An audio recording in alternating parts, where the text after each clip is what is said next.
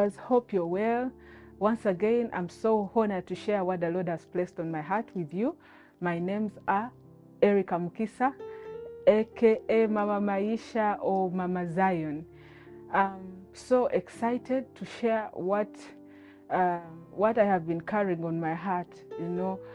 I wrote about the New World Order in one of my books, Erica Part 2, 18 Years with Lucifer. And when I was writing this book, it seemed not to make sense to very many people. They thought maybe my testimony was just a story I was just cooking up. But now people are beginning to realize that, hey, life is spiritual, Satan exists, and there is what they call the New World Order. So parents and saints, and even if you're not born again, I just want you to be aware that what the system is cooking and what they have been cooking for a long time is called the New World Order. They want a one government, one world religion, and they want everyone to have a chip, everyone to have a mark of the beast. And no one will be able to buy or sell without that mark. And it's very possible. Someone will ask, how possible is it? Okay, if they managed to shut down the whole economic system because of one virus called COVID-19, and they managed to force everybody to wear a mask, and majority of the people to get vaccinated, how easy will it be for them to force the whole world to get the mark? Because recently, sometime back in Uganda, people's lines were shut because they did not have a national ID. And the next day, everyone was lining up to get a national ID. They had refused.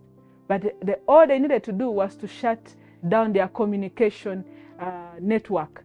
And everybody was lining up just because they were disconnected from their phones. They could not communicate. So now what about a situation where you cannot be able to access food, to use the road, to access medical facilities, to enter malls and shop, to go to marketplaces if you do not have the mark? How many people are going to compromise? Just imagine. In Kenya, it was the Huduma number. And they put policies to oppress people who do not have the Huduma number. And the next day, people were lining up to get the Huduma number. And before they knew, majority of the people had the Huduma number. And all these things they do is to test the weather, to test the ground, to see if it is possible to force everyone to get the mark. Eventually, they are going to force people to get the mark. And as a Christian, are you ready to stand? Well, there are some Christians, brothers in Christ and sisters in Christ, who come before the Father because they have something that they want. They want to be prophesied for. They want to be prayed for. They just want shortcuts in life. And they are not ready to endure the hard times, the hard moments. They don't want to go through the long process. So it will be difficult for such believers to stand anyway. Because even in church, if they don't get what they want from one prophet, they move to another prophet. If they don't get what they want from one pastor, they'll go to another pastor. They have moved from church to church.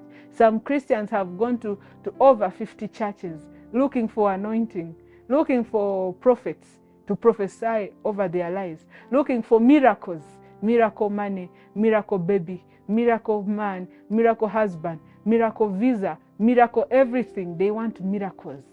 They don't want to work. They don't want to go through the process of training. You know, God had to take us through that process with my husband. He had to take us away from all our friends, the resources, the money that we were holding on, from everything that was our source. He took it away for some good time, some good years. And we had to go through the process. We had to go through it. Every Christian has to go through that process. But majority of the Christians don't want to go through the process. And now what is happening is they are organizing the one world religion, where the Christians, the Catholics, the Buddhists, all religions will come together and worship one God. Really, that is not the God that we serve. You cannot mix our God with other gods. Our God is not the same God as Allah, because Allah does not have a son. Our God is not the same as the gods that are worshipped by the Buddhists. Really, how can you bring all these people who have different beliefs and join them together as one? It's impossible. It's really impossible. But they are going to force it. And as I speak now, a lot has been done, as you see in the videos that I'm showing you. In the videos that I'm going to show you, a lot has been put in place. The Muslims have come together with the Catholics and the Buddhists, and the so-called TV preachers. Some TV preachers have bowed to the system, and that is what you see as the interreligious council.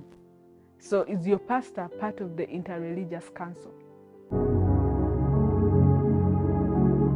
More steps towards the one world religion have just taken place on September 14th and 15th, 2022, with Catholicism and Islam pretty much coming together and say, yeah, we worship the same God and we're brothers and sisters, just different paths to a different God. This is all falling under the umbrella of the uniting of the Abrahamic religions, Judaism, Islam, and Christianity, of course, but not the real Christianity. It's Catholicism that's being united under this one world religion. The big event that took place on September 14th and 15th was at the 7th Congress of Leaders of World and Traditional Religions, and it concluded on last Thursday. But before I get into that, I'll briefly just touch on and remind people of the Abrahamic family house being built in Abu Dhabi, where it's a religious center for Catholics, Muslims, and Jews to all come together and worship all through the Abrahamic religions there at this one thing.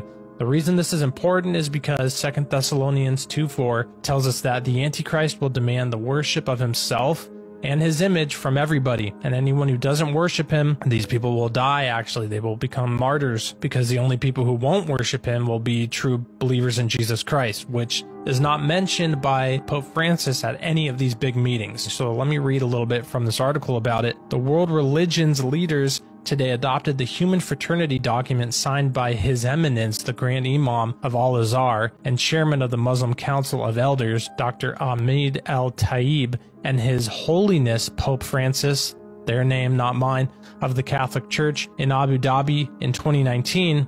And this came during the 7th Congress of Leaders of World and Traditional Religions, which concluded on Thursday. Some highlights from the World Congress of Religions. We note that pluralism in terms of differences in skin color, gender, race, language, and culture are expressions of the wisdom of God in creation. Religious diversity is permitted by God, and therefore any coercion to a particular religion and religious doctrine is unacceptable. So, as you can tell, they're not saying here at these events that Jesus Christ is the Son of God, the Messiah, the only way to heaven, because that would contradict Islam and Judaism. So it's uniting. Everybody's giving up the truth here. They're all just coming together to get along, to give up the truth, which is that salvation is found through Jesus Christ alone. Back to the article, it says, we recognize the importance and value of the document of human fraternity for world peace and living together between the Holy See and Al-Azhar al-Sharif. And then they mention 2 different documents that were resolved and signed into place by the UN General Assembly, as well as the Mukisa Declaration adopted in Mecca in 2019. And these call for peace, dialogue, mutual understanding, and mutual respect among believers. So it's really the uniting of all these religions under the fact that we need to coexist together. And yes, of course, we need to coexist together. But the problem here is that they're starting to aim it towards we serve the same God.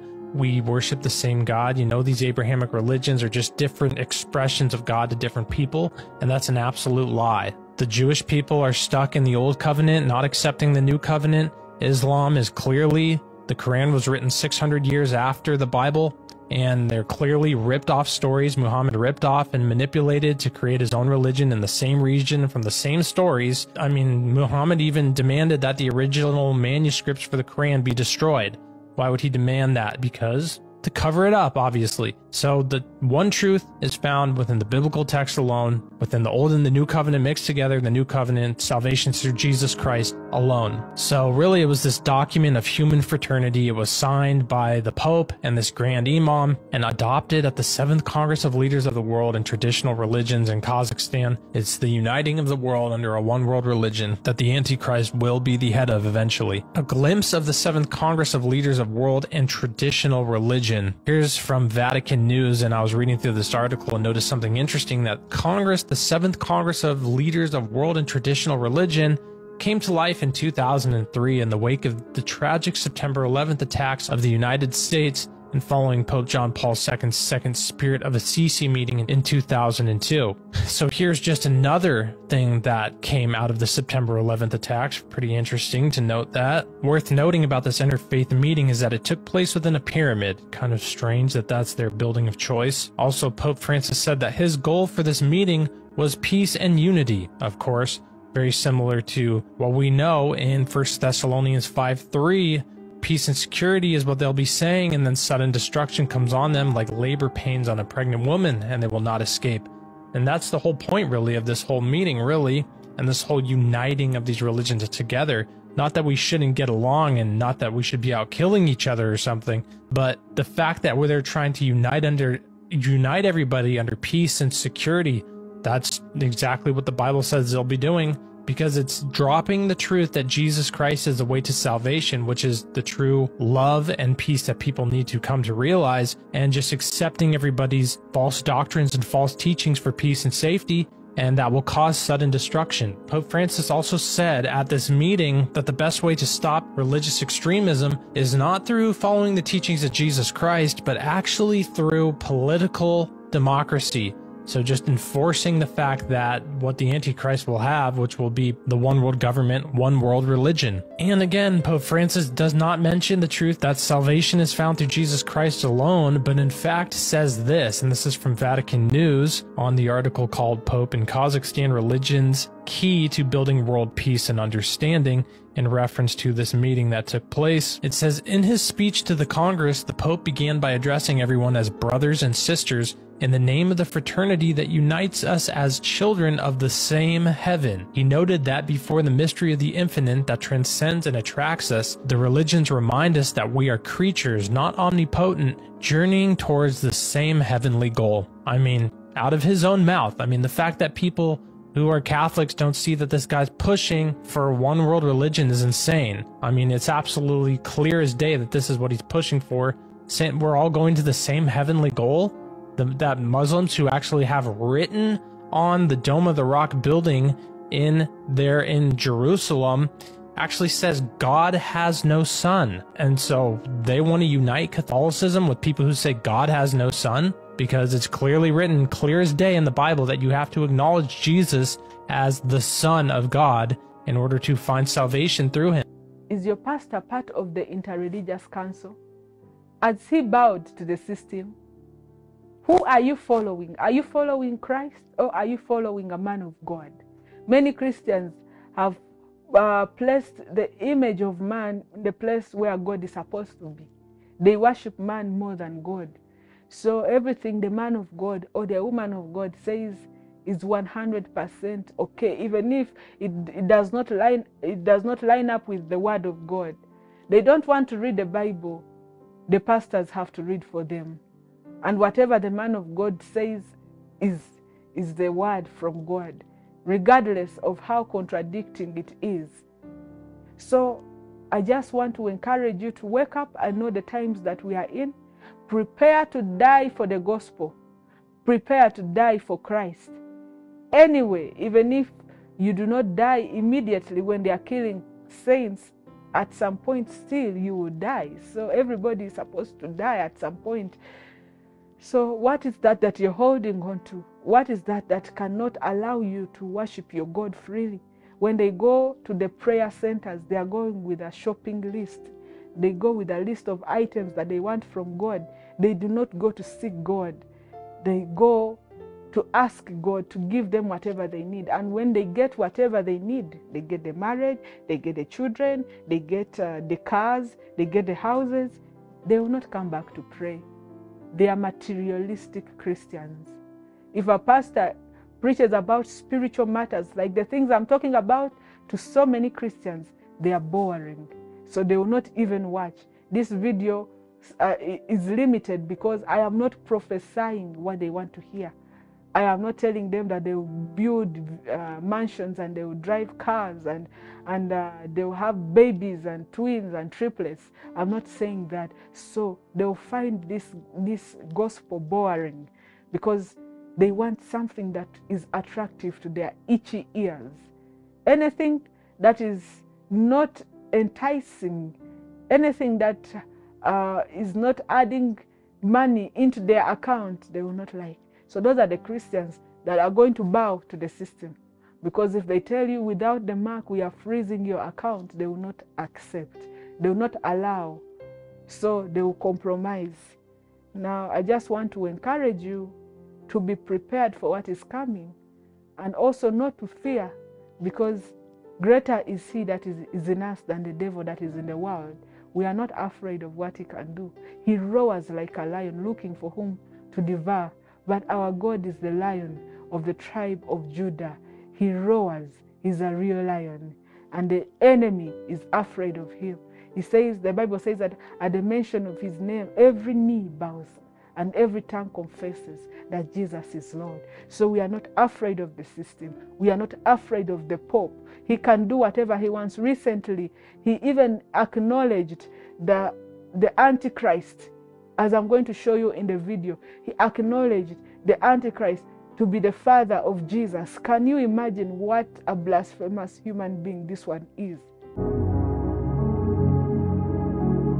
Great pomp, fanfare, and ceremony, Pope Francis, the head of the Jesuit order, announced through his cantor the imminent emergence, the near advent of the coming to light of the Antichrist.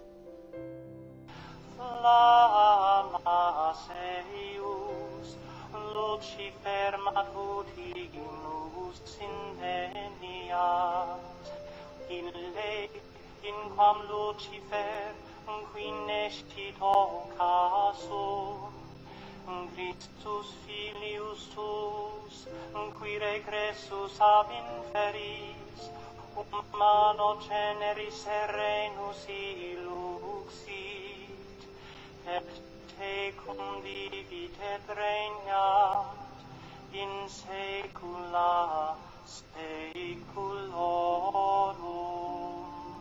During this pronouncement, the cantor called Lucifer God, claiming Lucifer to be the father of Jesus Christ. The cantor acknowledged Lucifer as the Antichrist himself and worshipped him. To this, a great crowd and the whole world sang,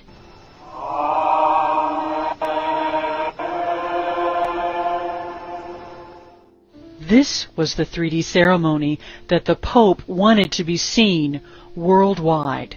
The announcement to the world, the son of perdition, this way comes. Nox illuminatio mea, supernis luminaribus misceatur, flamma eius, LUCIFER matutimus inveniat, in le, in quam LUCIFER, qui nescit occasum. But we are not afraid of the Pope. He can do whatever he wants. He can even pull the sun down. We are not afraid. We know who we are in Christ. We know that greater is he that is in us than the devil that is in the world. They can even walk on water if they want. They can do whatever they feel like doing. We are not intimidated. We are standing, and I know that there are so many Christians out there that are not going to be compromised. We are going to stand to the end. May God bless you. Don't forget to subscribe, like, share, and comment, because I always look forward to hearing from you. And if the Lord has done you well and you feel like sharing on this platform, just comment or send us a message on our WhatsApp. The numbers on the screen. And if you feel like blessing us, the message and the information is in the description box. I love you so much. You can follow me on my Facebook, Erica Mukisa's Testimonies. I'll be uploading these same videos on my Facebook page.